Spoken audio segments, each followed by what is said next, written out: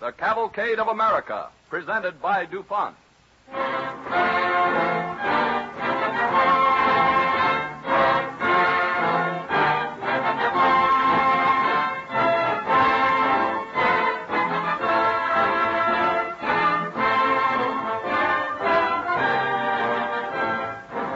This evening's Cavalcade of America takes us to sea for a story of lighthouses and lightships, manned by courageous people who are truly sentinels of the deep.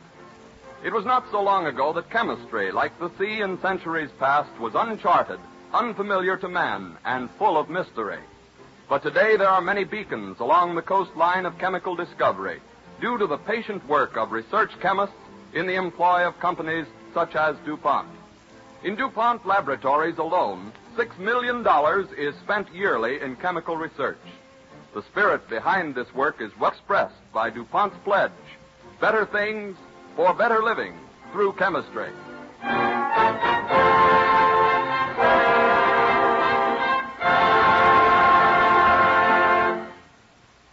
As an overture, Don Voorhees and his orchestra will play the fourth movement of the famous Scheherazade suite by Rimsky-Korsakov, which tells the story of Sinbad the sailor.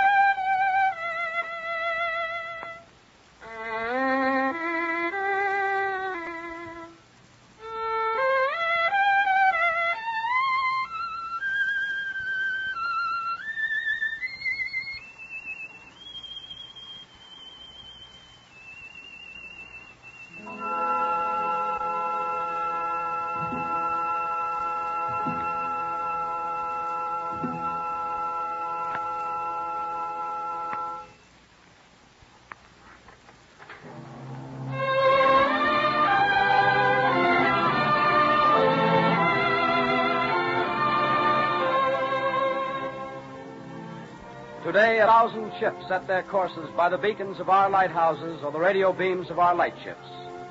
But over 200 years ago, it was a far different story. One stormy winter night in the year 1712, a British merchantman, leaky and battered after 3 months' voyage from England, is running before a wild nor'easter. Our captain and mate scan the dark waters and lowering sky for some glimmer of light from the town of Boston that they know lies somewhere in the murk ahead.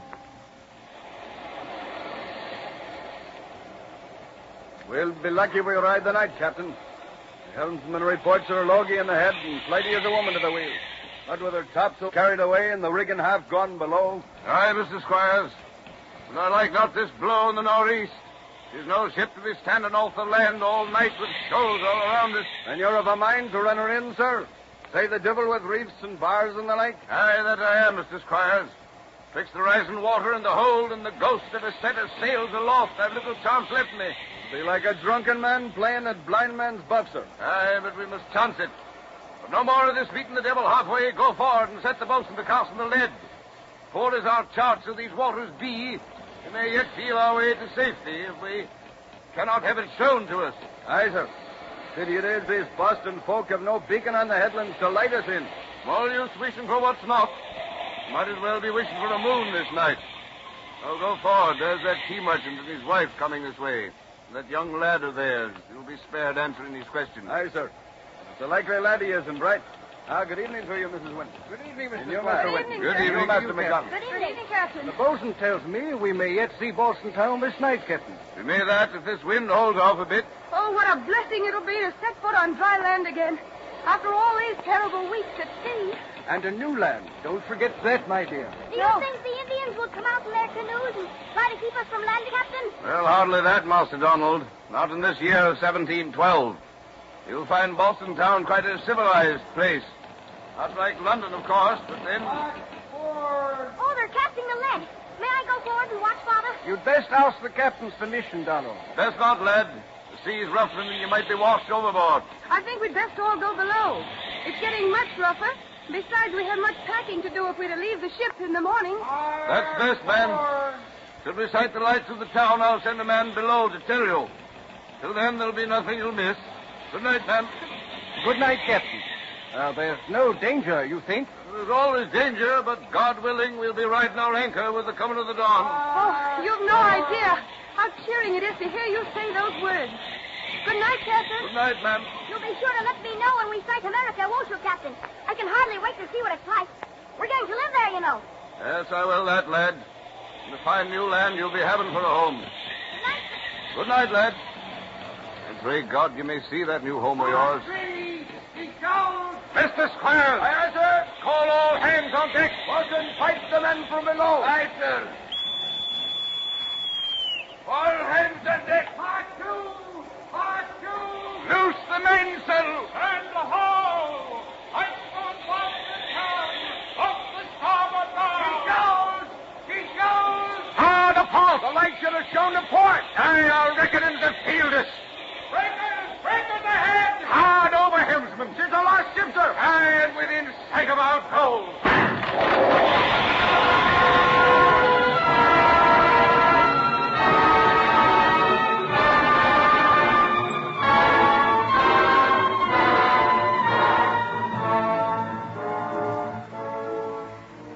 Such was the fate of many a noble ship. No guiding beacons marked the safe harbors of our colonial seaboard. But it was not long before the citizens of Boston realized the need. And so in the year 1715, the first lighthouse of the Western world was constructed by the far-sighted fathers of the Massachusetts colony.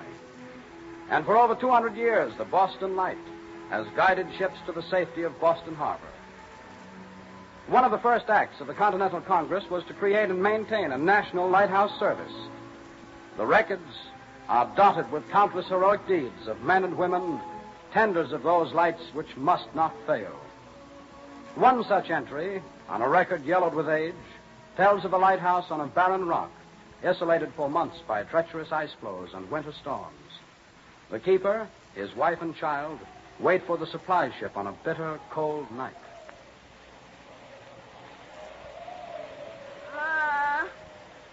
Ma. What is it, David? I'm hungry. Ain't there anything to eat? No, David. The last scrap's gone. Now, don't you get out of bed. Stay under the covers and keep warm, honey. Besides, if you lie still, you won't feel the hunger so much. It don't hurt so much as it did. How long's it been since we ate? Well, it's been 3 days now. But you just try not to think about it, David. Try to go to sleep, son. And maybe when you wake up, the supply ship will be here. I've been trying to sleep.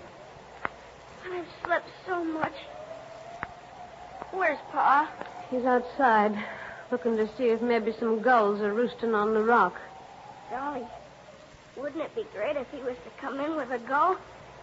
You could make soup for all of us. Well, I wouldn't figure on it, David. There ain't been a gull near that rock since the cold set in. Golly, there's Pa now. Now, stay in bed, David.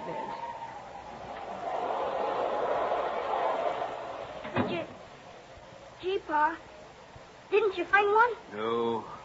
No, son, it's no use. Even if there'd been any gulls on the rock, I don't reckon they'd have waited for me to hit them with a pole. You oughtn't to go out there as weak as you are, John. Well, it's better than sitting here waiting for... John, mind your tongue. I'm only going to say waiting for the supply ship. Thought I sighted her at sundown, but I reckon it was only a shadow of the clouds on the ice floes. Now with this storm blowing up... Oh, we can't give up hope yet. This offshore wind may open up the ice and let it through to us in time. Is the light burning yet? Yep. Clear and bright, thank heavens. Well, what's the use, John? Why are we burning the last of the oil in the lamps when we might be keeping ourselves from freezing to death with it? What's the good of keeping the light burning to warn ships off the rock when no ship could get within miles of us if she tried? There's never been a night since this lighthouse was built that captains couldn't set their course by her, and I'm not going to let it be said that I let her stand dark while there's a drop of oil in the tanks. How much longer will the oil last, John? Well, it's near dawn now. This night and another, maybe. Ma, I'm hungry. Yeah, be glad. Maybe today. Let him be. He's dropped off. He's just dreaming. Talking in his sleep. Oh, John. It tears my heart out to hear him. Do you think you can stand it much longer? Yeah, I know. I blame myself when I think how I might have sent you both to the mainland for the winter. Well, I wouldn't have gone, John. This is your job, and my place is here with you. It's no place for a woman. No one to talk to months on end. And now this. No food. Nothing to keep warm with. It's no fine place for a man either, John. But you know, you've been promised a transfer, and there's lots of fine lighthouses on the headlands up the coast. Places near a village where David could go to school. Yes, I know. I've been promised a transfer. It's 3 years we've been on this rock now. And unless the supply ship gets through before long, we'll have small use for a new post. Well, look, John. It's getting light. The weather's clearing to the east. I hope you're right. Wait till I take a look short. Martha, look! The supply ship! Oh, thank heaven. She's not a mile away, John. David, wake up, son! What is it, Pa? It's the supply ship, David. It's coming. Oh, John, if you hadn't kept the light going, she wouldn't be here.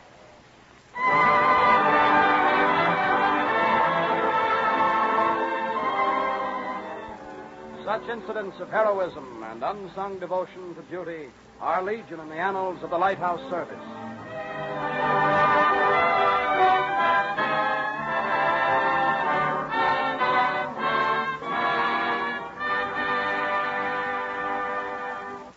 The Cavalcade of America, presented by DuPont, moves on. The lighthouses that dot our coasts are but a part of a larger service. And of all the men of the lighthouse service of today, those who take the greatest risks are the officers and crews of the lightships anchored in the open sea, marking dangerous shoals and often stationed in the very center of the steam plains. Ocean liners set their course dead on the lightship's guiding radio beam and then veer off as they approach. But when fog, the seaman's worst enemy, drops down, disaster to the lightship echoes with every throaty blast. The danger is ever present in the minds of the men who gather in the crew quarters of the Nantucket lightship. And for a rookie on his first tour of duty on the shoals of Nantucket, the ghostly cloak of fog is a terrifying thing.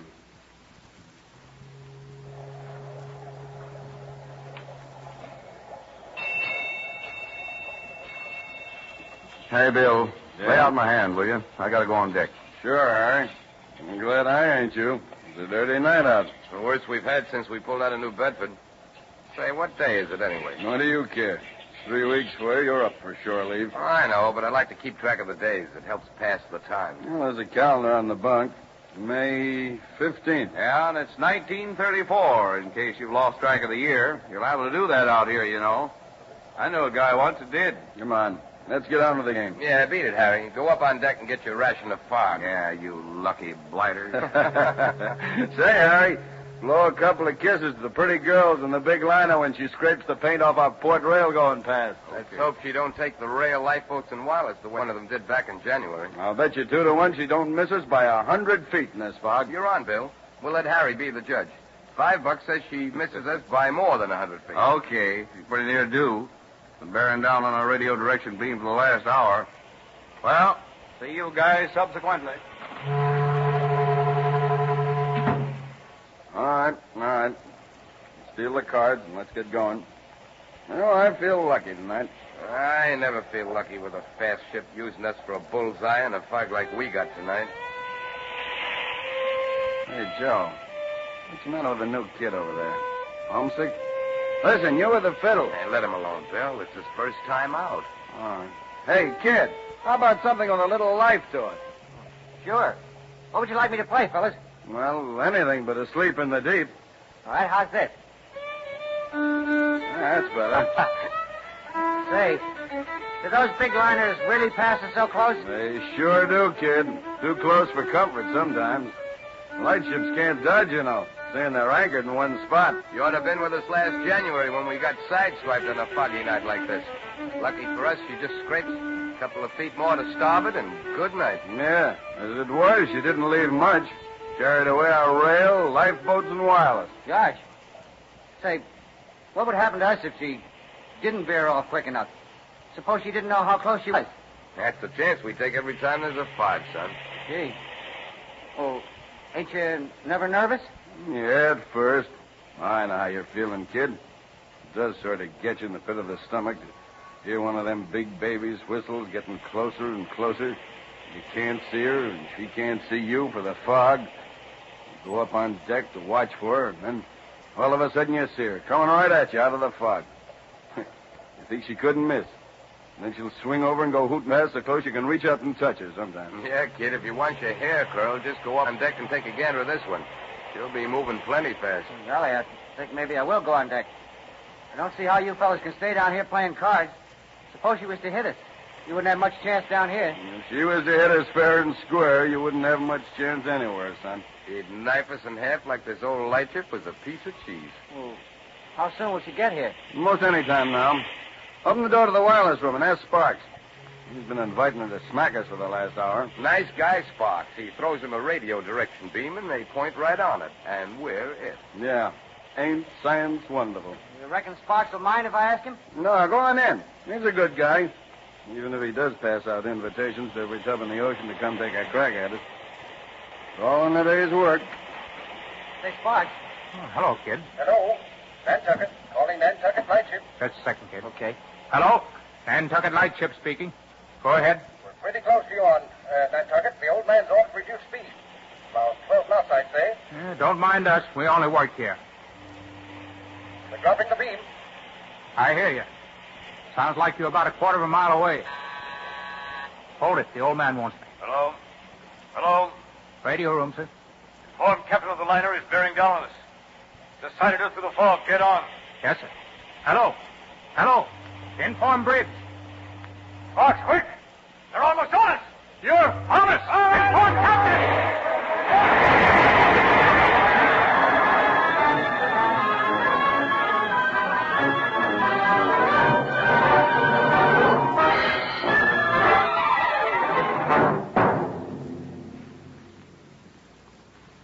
And so on that foggy night of May 15th, 1934, the Nantucket Lightship ended her years of faithful duty at one of the most dangerous posts in the lightship service.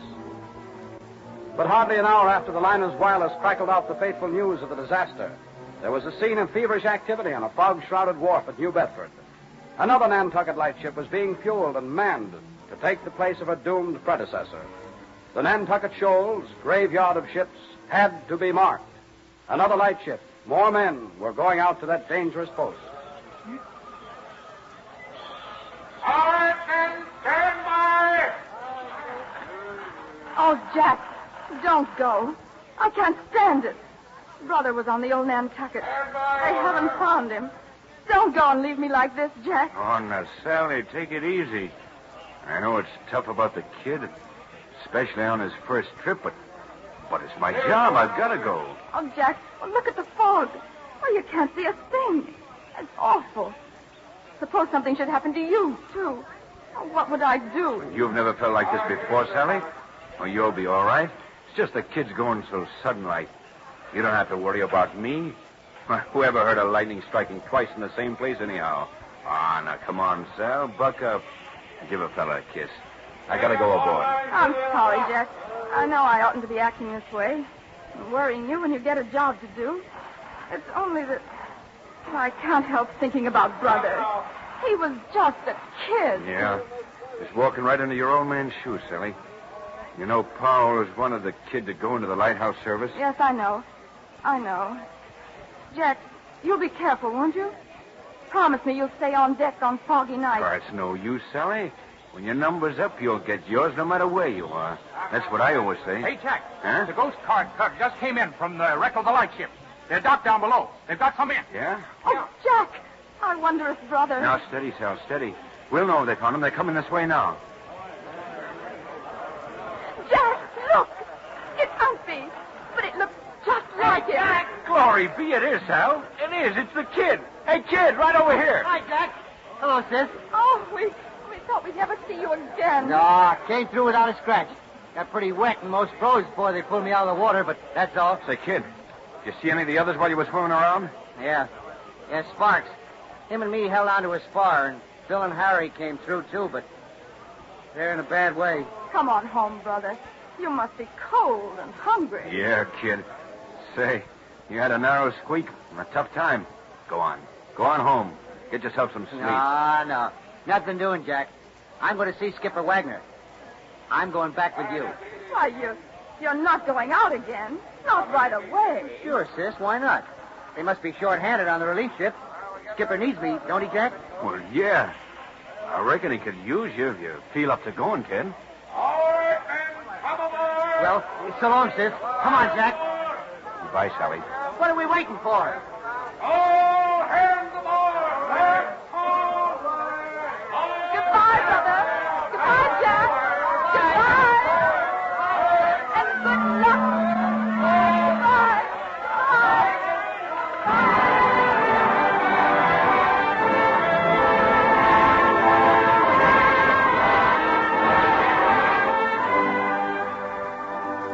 It has been said that as long as there are ships, men will go down to the sea and women will wait. And this was never more true than in the lighthouse service. One ship is lost, another goes out to take its place. Day and night, winter and summer, in storm and calm, the lightships strain at their heavy anchors in order that the passengers on our modern luxury liners may travel in safety. And so, to the courageous men of the United States Lighthouse Service, and to the stalwart women who help their men tend the headland lights, or send their husbands and sons and brothers to the lightships far at sea, the Cavalcade of America salutes you.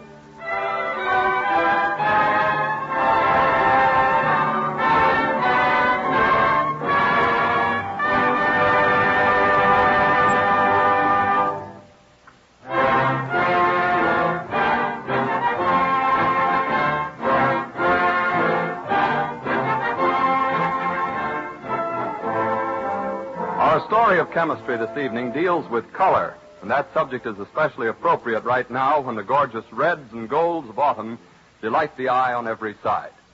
Life would be much less interesting if it were not for the attractive colors in our home decorations, clothing, and countless things that surround us. Yet did you ever stop to think that our modern world is the colorful place it is largely because of chemistry? Chemists have tapped nature for hidden sources of color and have produced from such unlikely-looking raw material as coal tar a veritable chemical rainbow of colors. Once only kings and such could own colorful garments. But today nearly everyone can have a bright array of clothes and other things without ever thinking of the few pennies that it costs to dye them. And women of today appreciate what it means to have dyes that are fast to light and fast to washing. It wasn't so long ago that one could never be sure how a piece of colored clothing would come back from its first trip to the wash. In recent years, however, chemists have developed dyes of every hue and tint that will not fade under the most severe conditions. Today, one may purchase garments and all sorts of fabrics with every assurance that the color will last as long as the material. The DuPont Company has been privileged to play a leading part in these contributions to America's progress.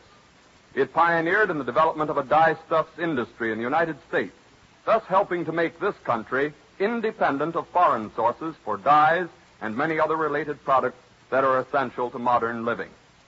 Basing its faith on the ability of its research chemists to answer America's demands for dyes, the DuPont Company invested more than $40 million and carried on its work for more than 5 years before the dye-stuffs venture returned a cent of profit.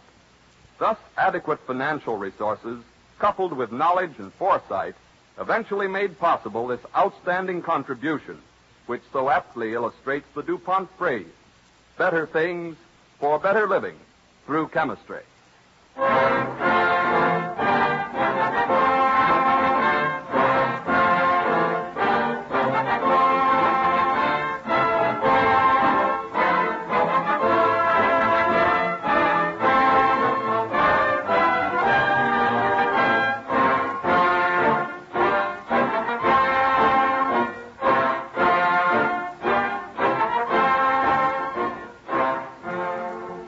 Next week at this same time, our story will be about John Winthrop, the pioneer American chemist, when DuPont again presents the Cavalcade of America.